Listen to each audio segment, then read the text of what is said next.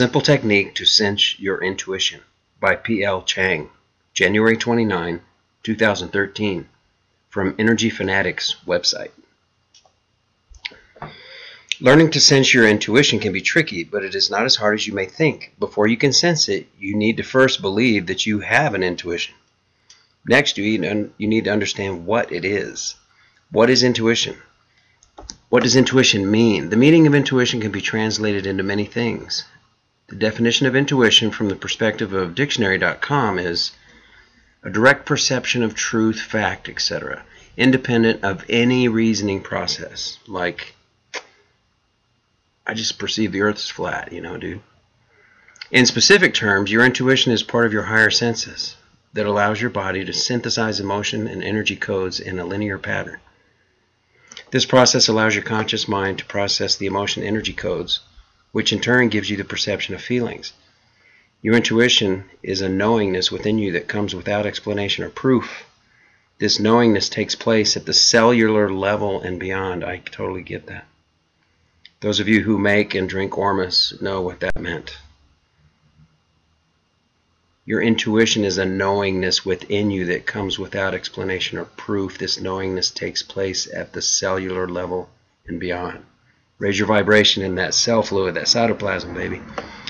Some of us like to refer to it as the gut feeling. In other words, your intuition is your subconscious bringing forth of a sense of knowing into your conscious awareness by way of feeling or thought. It is important to know that your intuition is not limited to the area of your gut, because it sometimes can come from within every cell of your body. How to sense and develop your intuition.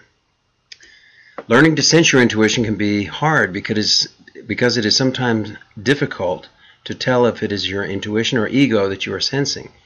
To make sure it is your intuition that you are sensing, you need to know how it feels when it is communicating to you. This process is very important for developing your intuition. Your intuition will usually communicate to you in a subtle way.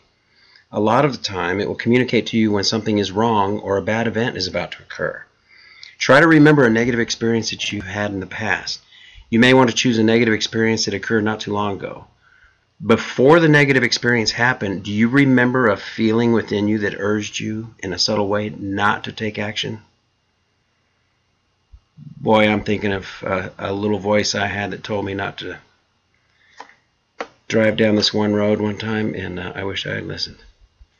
This feeling will usually feel like something is not right. Try to remember exactly how this felt. This feeling is usually your intuition telling you not to take action because something bad may happen.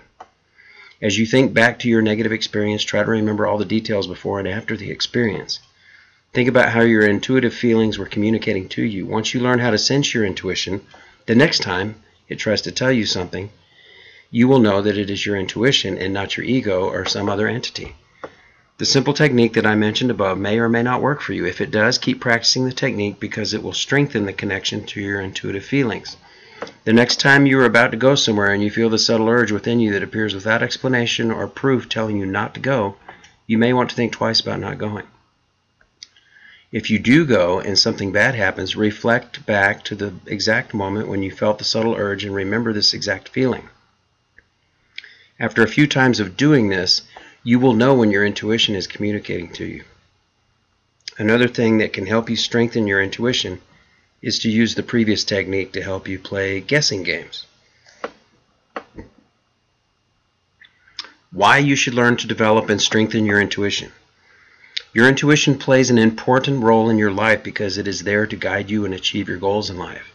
By achieving your goals in life, you will feel happier and your life will feel like it is going somewhere instead of in circles.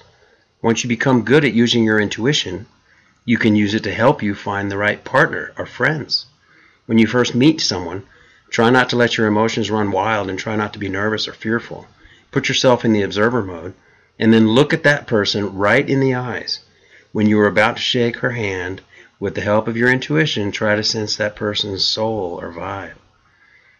If you feel a lot of negative intentions or negative energy coming from that person, you may want to stay away from her unless negative experiences are something that you enjoy. I'm Alex Aquarius. That's the Plain Mundane Show. You have a great day and learn how to follow your intuition. Ciao.